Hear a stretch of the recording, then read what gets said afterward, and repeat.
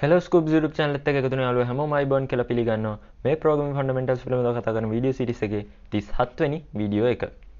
මේ video එක මම කතා කරන්නේ argument එකක් විදිහට එහෙම නැත්නම් parameter එකක් විදිහට array එකක් pass කරද්දී අපි දැනගෙන සිටිය යුතු පොඩි කාරණු කීපයක් ගැන.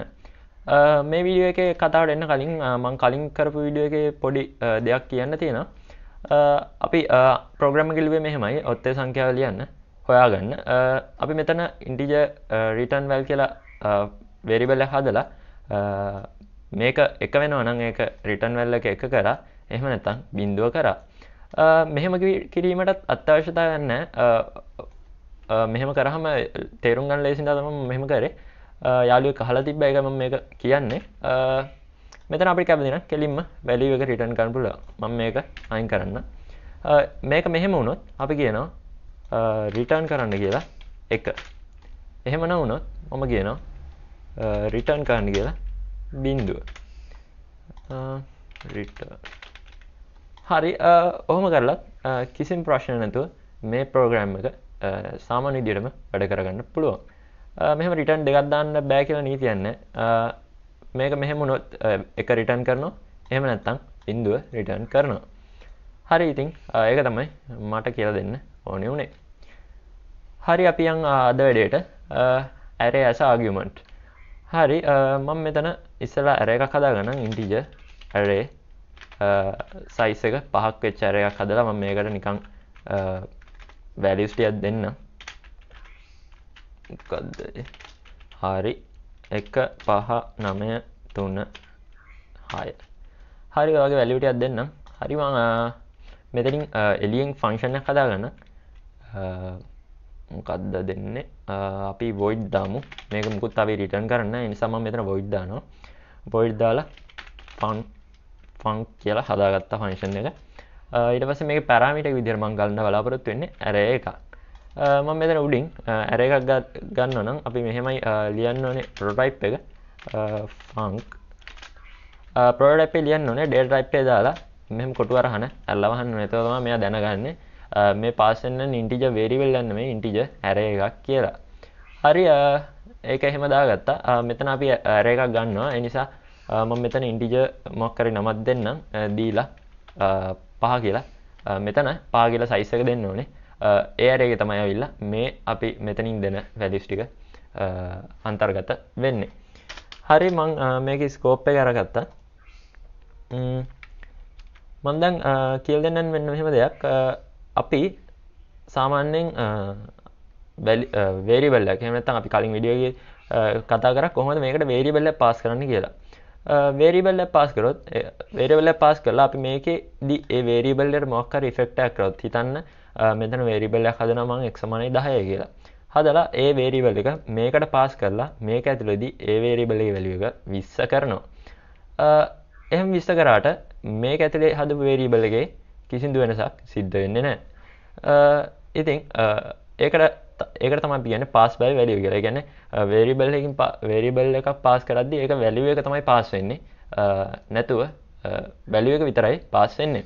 හැබැයි අපි array එකක් pass කරද්දී array එක values නෙමෙයි pass වෙන්නේ. ඒ කියන්නේ array එක මේ එකින් එක ගිහිල්ලා මේකේ පළවෙනි position එක එකට ගිහිල්ලා store වෙනවා. 5 ගිහිල්ලා මේකේ දෙවෙනි position එකට store වෙනවා. ඒ වගේ store වීමක් නෙමෙයි සිද්ධ වෙන්නේ. මේ array එකේ reference එක එහෙම නැත්නම් array එකේ address එක තමයි pass වෙන්නේ. ඒ නිසා අපි මේක ඇතුළේදී මේ array එකේ මොකක් කර වෙනස්කමක් සිදු කරොත් ඒක මේ main function එකේ තියෙන arr කියන array එකටත් බලපානවා. ඉතින් ඒක කියලා දෙන්න තමයි මේ වීඩියෝ එක මම කරන්නේ. හරි හිතන්න මම මෙතන array එක x වල 5 සමාන කරගන්නවා.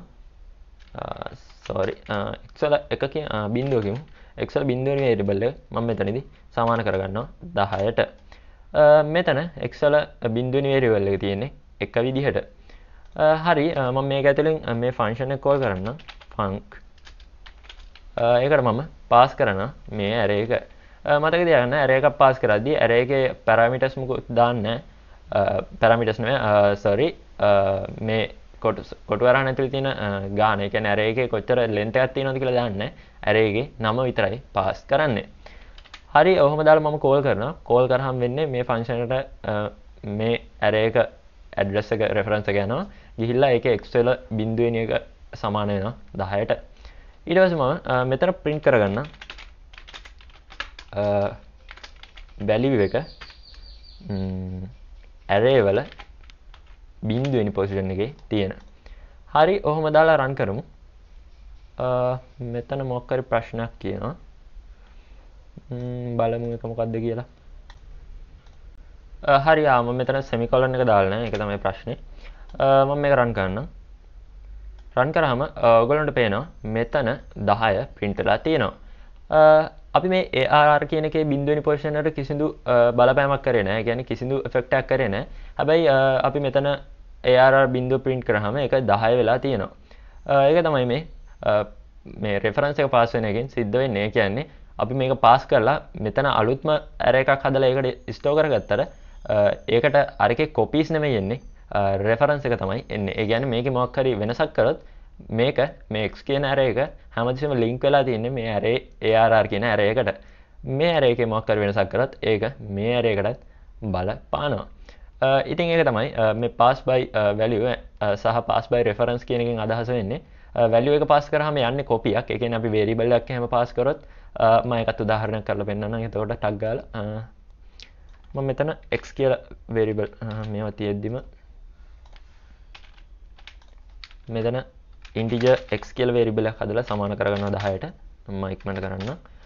ඊට පස්සේ මෙතනට pass කරනවා x එක.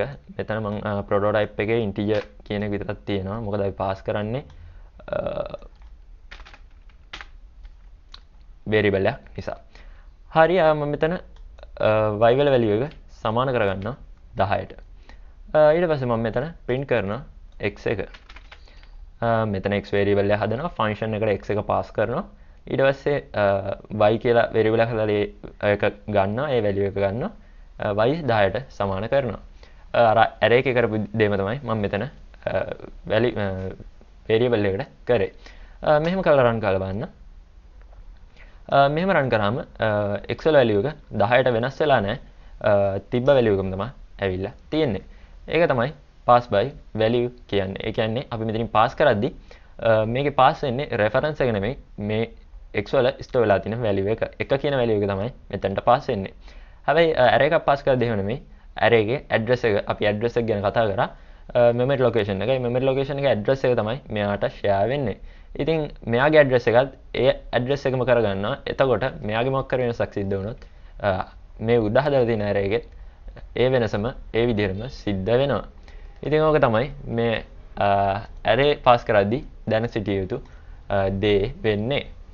හරි, ඉතින් මගේ YouTube channel එක subscribe කරලා නැත්නම් අනිවාර්යෙන් subscribe කරලා එකතු වෙන්න කියලා ආරාධනා කරනවා. ඒ වගේම මේ වීඩියෝ එක ඔයාගේ programming සම්බන්ධ උනන්දුවක් තියෙන යාළුවට බලන්න share කරන්න කියලාත් මතක් කරනවා. ඒ වගේම අලුත් වීඩියෝ එකකින් ආයෙත් හම්බ වෙනකම් හැමෝටම සුබ දවසක් කියලා ප්‍රාර්ථනා කරනවා. ගිහින් එන්න.